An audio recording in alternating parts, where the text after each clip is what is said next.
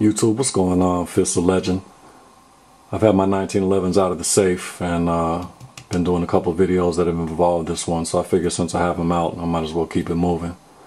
I'm going to take a look at both of them. I'll probably just do two-part videos instead of trying to smash it all into 10 minutes. Alright, but real quick, as you've seen before, we've got the Ultra Carry TLE 2 and the Pro Crimson Carry 2. Alright, 3-inch barrel, 4-inch barrel. Both considered compact 1911s. Right off the bat, I will say that this gun, I'll probably put about 2,500 rounds through it, and this is by far the most accurate gun I own. It's just a great, dependable weapon. I've never had a single jam, a single issue with it, contrary to common belief that Kimbers have a break-in period. Now, most of the time when people refer to a break-in period, they're referring to the small 3-inch model because the tolerances are so tight. They say to expect between 400 and 500 round break-in period. However, I have never fired a single shot through this one right here. This is my little safe queen. She sits in the safe, just looking pretty. Alright, so since she's already been out in the light a little bit, I might as well finish out with her and we'll get to this dude a little bit later. So we're going to move him out of the way. As always, trust and believe. All my guns have been safety checked before they make it to this video stage, so believe this gun is safe. As I said, this is the stainless Ultra Carry TLE 2. The TLE stands for 30 line per inch checkered front strap. Nice little attention to detail, nice texture as well as look. And the dovetail mounted Kimber Meprolight Night Sights. Alright. And the 2 at the end, the 2 series 1911s from Kimber contain an integral locking block here that basically disengages the firing pin unless the grip safety is depressed. So just another added internal safety feature to eliminate negligent discharges. Alright. And right off the bat, since I already have the gun flipped over on this side, you'll see that it does have the Crimson Trace laser grips. Alright. Tactical. The gray tactical double diamond grips, power switch off and on for the laser, and then the pressure switch right there to activate the laser. Alright. Like I said, this is the 3-inch barrel. And this is basically a one-piece stainless steel match grade bull barrel. Alright, very, very high quality, considered a custom finish on some guns. Stainless steel slide with the silver satin finish. Alright. Frame is milled out of a solid brick of 775 T7 aluminum. So very strong, very durable. They've run tests on these of over 20,000 rounds with no evidence of structural integrity, damage to the structural integrity of the frame. Alright. Aluminum match grade trigger and skeletonized hammer for optimum reduction in weight. Unloaded, this gun's overall weight is 25 ounces. And being that it's such a small gun, you would expect it to obviously hold less rounds, but it's still in the single stack magazine. You still get 7 rounds in the magazine plus 1 in the chamber. Alright, full size guide rod and 18-pound recoil spring. Alright, so it's a small gun. You see it with my finger index down, is almost all the way down the barrel.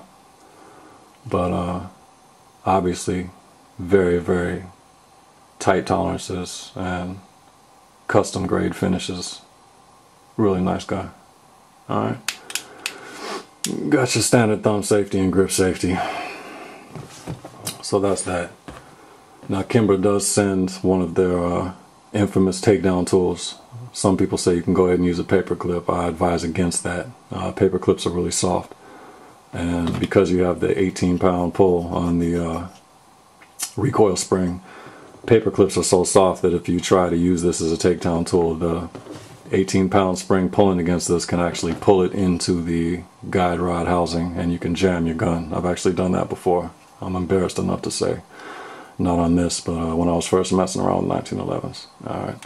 So real quick, I'm just going to attempt to do a quick breakdown of this gun while looking through the camera viewfinder. That can be a little tricky, but I'm going to give it a shot. Trust me when I say it's a very simple process. I might make it look a little harder than it is, as I said, trying to look through this camera viewfinder, but it's really quite simple.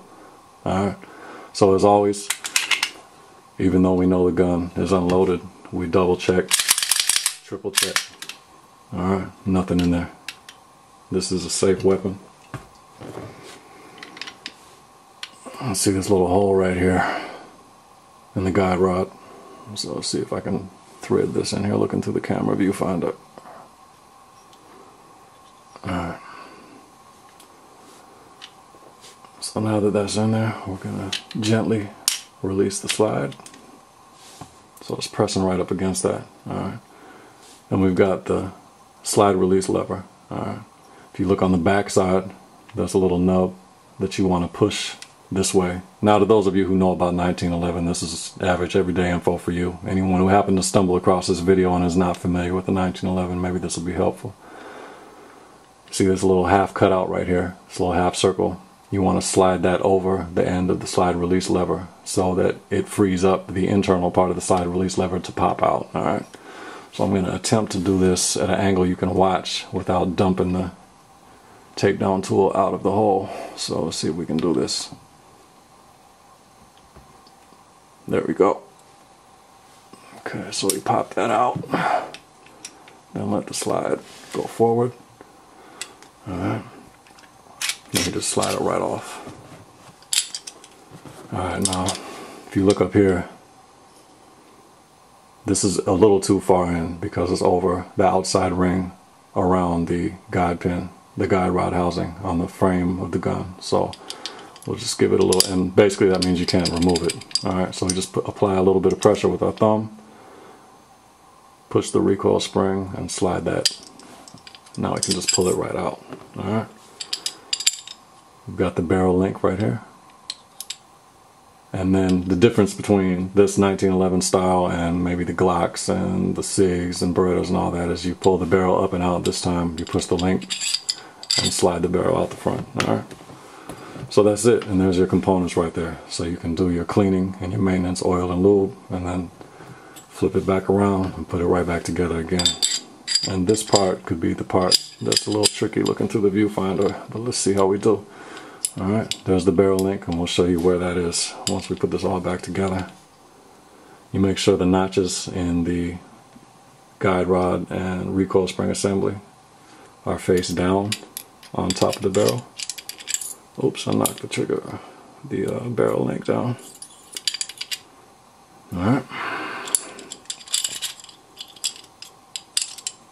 We push it all the way forward. Take our frame. Make sure you can see that. Slide it back. Okay, now, if you look right in here, see if I can find it. There is that little circle in there. You see if I move it this way and that way, that is that barrel link, and we want that to be, see how the barrel is moved forward? So we want to push this back and give it a nice clip back, and now it's in. Alright, so you don't see anything impeding that circle. Alright, then we take our slide release and we pop it in, and then once again we line up the half circle and pop it right in. And you just heard the takedown tool fall out because I tilted it forward so you guys could see it. We let it go forward, release the hammer, make sure it's functioning, and we're good to go. Alright, so that's it. Contrary to popular belief, very simple to break down. If I can do it through a camera viewer like that, anyone can do it once they get used to it, just holding it right in front of your face. Great, what can I say? A great masterpiece. Very well machined. Give it a shake. You're not hearing any rattling. So that's it. That's a quick look. I'm going to end this video right here. We'll move on to the other one later. Again, Kimber 1911s. Ultra Carry 2, Crimson Carry 2. That's it, YouTube. Be safe.